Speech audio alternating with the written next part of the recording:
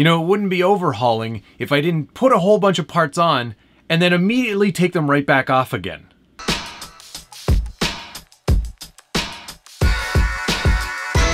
Welcome back to the Scale Builders Guild. Thanks again for watching. It is Overhauling Season 1, Episode 3. We are overhauling the Element RC Enduro Sendero. We're adding parts, we're taking parts away, we're changing things, we're taking an existing platform and we're making it better. Because that's what I like to do with my trucks. There's no sense in going out and buying something new when you can find an existing kit and add a whole bunch of aftermarket or other parts to it. And the Element RC Enduro has been on the market for long enough that there are lots of new parts coming out for it. And if you've been following social media this week, you will have seen that Element RC released an IFS conversion kit for the Element Sendero. The Element RC IFS kit comes in this handy dandy little box, some great instructional information on the back there, explaining all about what IFS is and how it's going to work for you.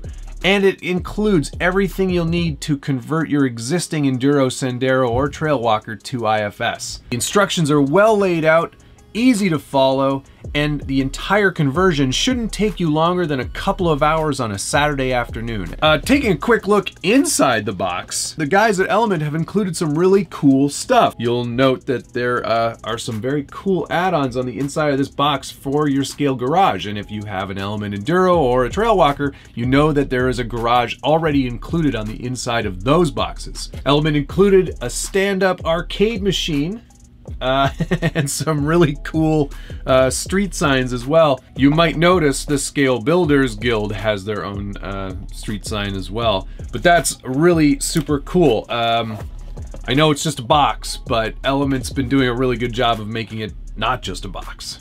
Element also includes a comical sticker sheet as well. You'll notice they're taking my lead and making some funny bumper stickers again, but mine are funnier. Anyway, on to the installation. This was a pretty easy conversion, I have to say.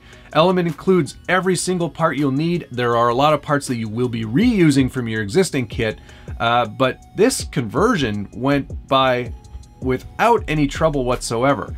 It is a locked front differential. In a crawler, a locked front diff is something you're going to want. There are a few steps that you do have to follow quite carefully. For example, on gate 5, I do like how they label these as gates and not steps.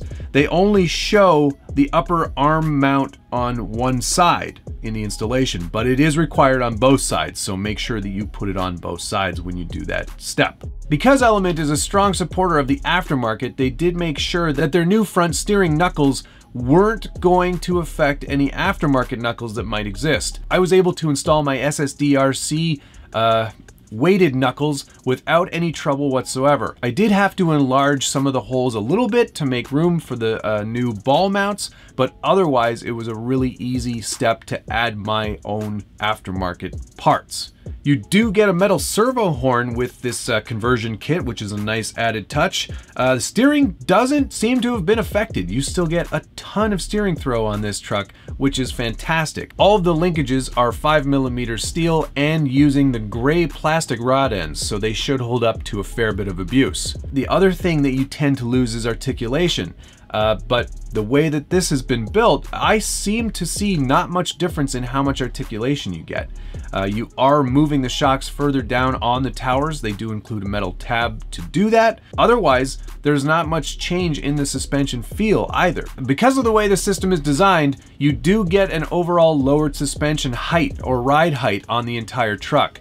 You do lower the rear shocks as well, so it all is nice and even and level front to back. But it does, in my opinion, make the truck look a lot better now that it's sitting a little bit lower. Because nothing in the transmission changes on this IFS conversion, you still get front overdrive if you've got that installed on your truck already. It's really nice to see that that doesn't get affected and you're still gonna have that same level of performance that you would have had before. Because there's no more linkages up front, everything gets cleaned up on the underside as well. I haven't been able to test it yet, but definitely by taking a look at it, you can tell that there's a lot less stuff to get hung up on. The skid plate in the rear of the IFS conversion also does a great job of covering up the entire drive shaft, so you're not gonna get that hung up or bound up on anything either. It's a really nice little addition, and I think just completes the whole look of the IFS system. The front skid plate is a really nice piece as well. It is plastic. I'd love to see an aluminum upgrade. Hopefully they'll be making one of those in the future.